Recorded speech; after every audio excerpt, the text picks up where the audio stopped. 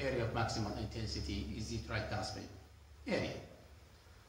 Second, whether it is systolic or diastolic. And this is done by making timing of the sound with the pulsation.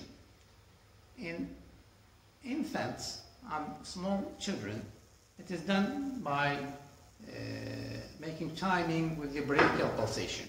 Brachial artery, you know its position, it's just medial to the tendon of the biceps muscle.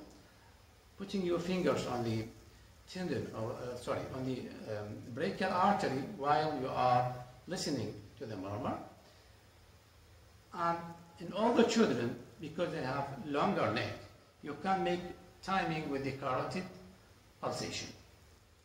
And any murmur that comes with the pulsation, it means this is systolic. If otherwise, it is diastolic. So systolic murmurs are coming with the pulsations, otherwise they are diastolic murmurs. Third thing about the murmur, you should know what is the grade of the murmur. In fact, we have 6 grades to describe the murmurs. Grade 1 and grade 2 are not very clear for you. They are not loud sounds, and sometimes it is difficult to be heard. Grade 3 murmur is very clear for you. You can hear it clearly. And when you put your palm on the precordium of the chest, you don't feel any throb. Grade 4 is also loud and clear to you, but you feel thrill when you put your hand on the precordium. And in grade 5, you can hear it even with the edge of the stethoscope. If you put the stethoscope like this, you can hear the murmur. No need to, even if you don't put it like this. If you put it like this with the edge of the stethoscope, you can hear the murmur. And the grade 6 murmur, it can be heard even if the stethoscope off. You know, the stethoscope can be put on and off like this by turning it. Even if you make the stethoscope off and you put it on the chest, you can hear it. And even sometimes with your ear, if you bring it close to the chest, you can hear the murmur. So these are the 6 grades of murmur, and the grade of the murmur should be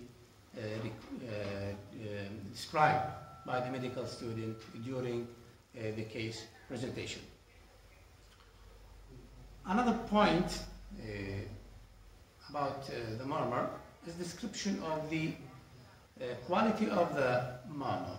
Is it blowing murmur, like when you are blow in a bottle? Is it rumbling murmur, or it has another quality? Some murmurs are systolic and diastolic. I mean, continues throughout the systolic and diastolic phase, like murmur of PDA. We call it machinery murmur. It sounds like a machine when you enter a factory. So it has both systolic and diastolic components. Other points about the murmur, maybe not so important for you as medical students, but we have additional auscultatory areas when you find a murmur. So in addition to these 4 auscultatory areas, when you auscultate and find abnormal sound, I mean murmur, you have to auscultate over the carotid arteries to check for any radiation of murmur to the carotid vessels.